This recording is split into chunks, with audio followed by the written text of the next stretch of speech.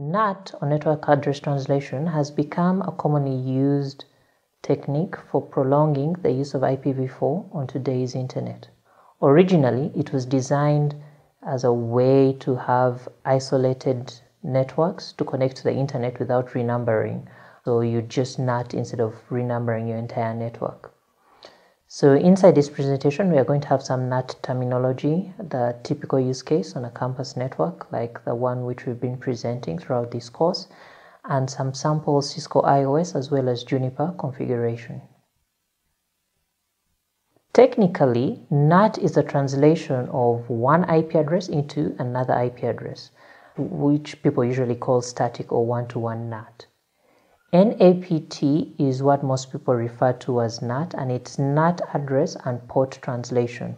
So you're going to have multiple IP addresses onto the one other IP address. So the TCP or UDP port distinguishes different packet flows. So you have multiple addresses on one side and one address on this other, sharing one address on this side, and you differentiate the connections using the ports that are being used, and we shall look at this later. NAPT should not be confused with NATPT. NATPT is protocol translation, so it was a technology which does protocol, we mean by the IPv4 to IPv6 protocol and back, in addition to address translation, and it has long since been made obsolete by the IETF. There are other IPv4 to IPv6 translation mechanisms, but these are not discussed here. When most people say NAT, the one which they most usually refer to is NAPT, the network address and port translation.